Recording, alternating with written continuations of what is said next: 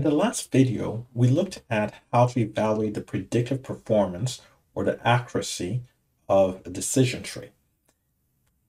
Now, it's important to understand that accuracy and prediction is one thing, but the interpretation of the model could be quite another thing. And this is because when we focus on evaluating the classification model, um, we're looking at how well its target, how well it predicts the target or the label variable. So in this case, we're not really looking at how did it come up with that prediction? What variables, what features led to a highly accurate prediction? We're looking at just the final result, whether it's prediction or recall or any specific statistics. We're looking overall. However, when we're looking at interpreting the model, uh, then we're looking at the predictors. It's not so much the final predictive accuracy, but what are the factors that led to that prediction? Is it age? Is it income? What are the things that eventually constituted a good prediction? So the focus here is not so much on what you're predicting as it is on what led to that prediction. However, that said, to be able to interpret a model, it has to be reasonably accurate because trying to interpret a model that is inaccurate is meaningless. It doesn't tell you anything. However, the reverse is not the case. A highly predictive model that has very good predictions might be very hard to interpret. They don't necessarily go together. And that might be okay. In some business cases, you just want an accurate prediction, even if you don't know exactly how it came about. One of the major paradoxes in business intelligence, especially with predictive analytics, is that accuracy and interpretability are usually in conflict. That is, the most accurate models, the ones that have the best predictions, are usually not that easy to interpret. And conversely, some models that are very easy to interpret, you can understand what's going on, might not be the most accurate. They have to be accurate to some extent, but they might not be as accurate as some that are very difficult, very difficult to interpret. So in practice, analysts often need two models as the final results of their analysis. They'll have the model that gives the best predictive accuracy they possibly can get, which often is not very easy to interpret. And they will have at least a second model which has acceptable accuracy, maybe not the best, but decent accuracy, but which is easy to interpret and can be translated into business decisions. Let's go to RapidMiner to see how to interpret our decision tree. So if you double click in the validation tab and let's go to the decision tree. Now we can see that for a decision tree, the maximum depth is 4. So 4 leaves, and I'll show you what that means. Let's run the model again. So now we're not looking just at the accuracy and the performance measures. We're looking at the tree itself, and we want to make sense of this tree, see what it tells us. You can see it's very unwieldy, very wide, and has quite a lot of things going on there. It's hard to interpret as it is. But here we have level 1, 2, 3, 4. That is a tree of depth 4. So depending on the tree, a tree of depth 4 might be interpretable. And generally speaking, trees of depth 3, 4, or 5 are what you're looking for. But here we see even a tree of depth 4 is hard to interpret. So let's go back to the design view and let's reduce the depth there. Let's make it 3. And let's run that again. So now, okay, that looks better. Now we have a tree that is much more manageable. And we can move things around just a little bit. We can actually zoom out and there. Now we can fit it all on one screen and it's easier to see. We have levels 1, 2, and 3. So the basic interpretation of this, we start from the root, is the key variable, or the most important variable, is the number of people employed in the Portuguese economy at the time the offer was made for a term deposit.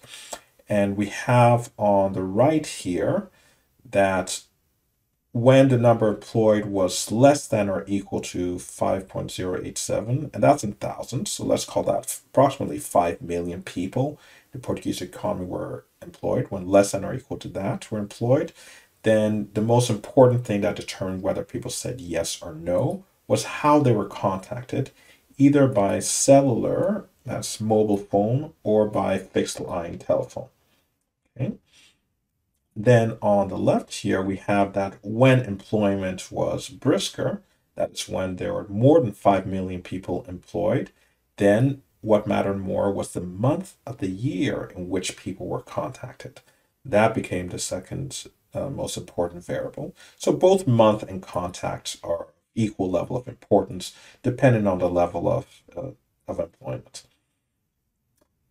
So what we want to interpret for the decision tree are the leaves.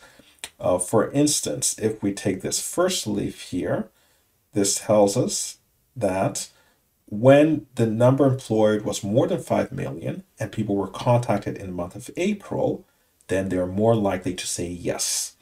And we know that it's yes because here it predominates as yes. And to know which color is which, you can see that when it's more blue, it's a no. When it's more red, it's a yes. And so simply you know what the color coding is here.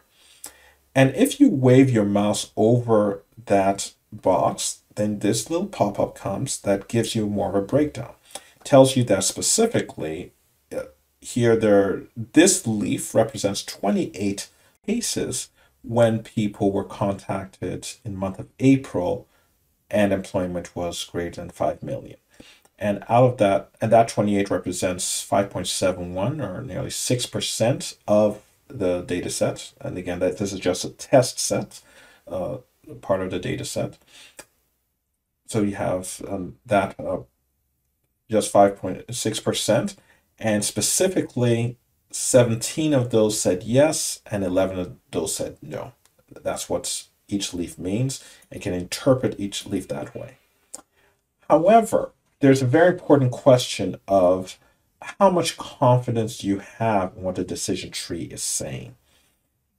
And first, I will point out two kinds of leaves in which you probably should not have as much confidence as you might think. So let's take the leaves that are predominantly one or the other. So here you have this leaf here, which says that when employment was more than 5 million and people were contacted in the month of March, they were predominantly likely to say yes. So 9 out of 10 said yes, so that's 90%.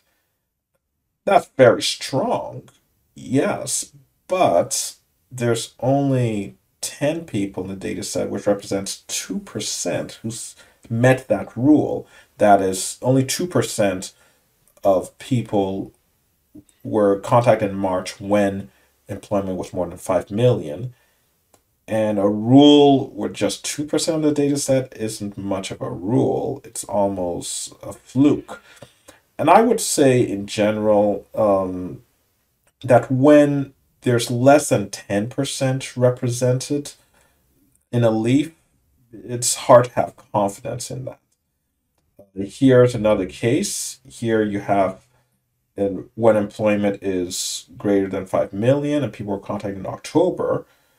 Well, they all said yes, 100% yes, but that 100% is just 2 people in the whole data set, not even 1%.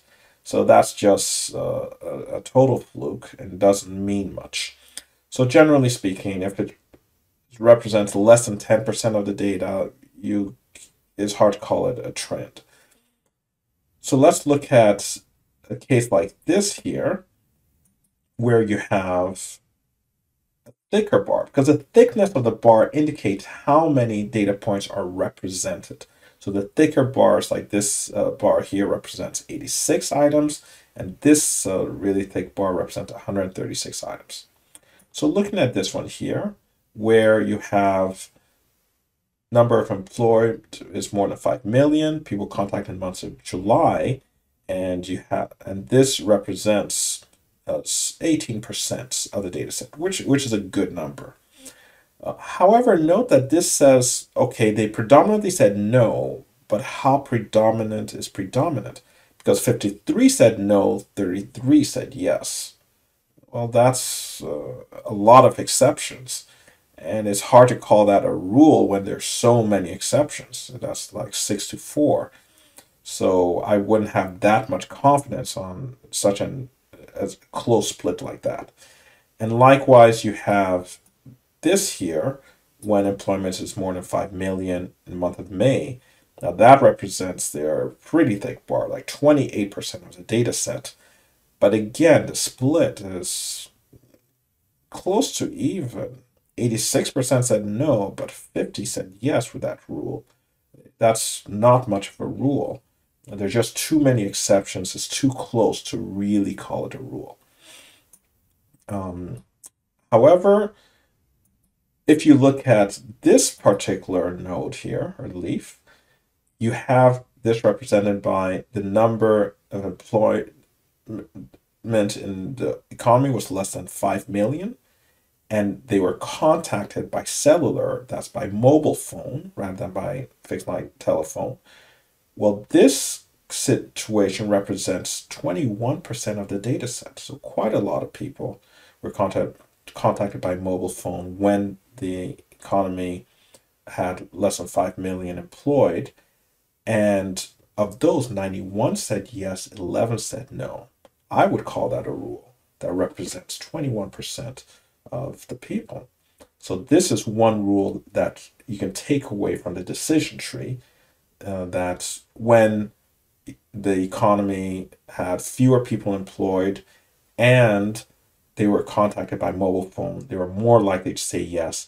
And that represents 21% of the data set. Doesn't answer, it's not a rule for everyone else, but that is something that you could consider. So those are the principles of how to interpret the decision tree and make sense of it beyond just overall performance statistics.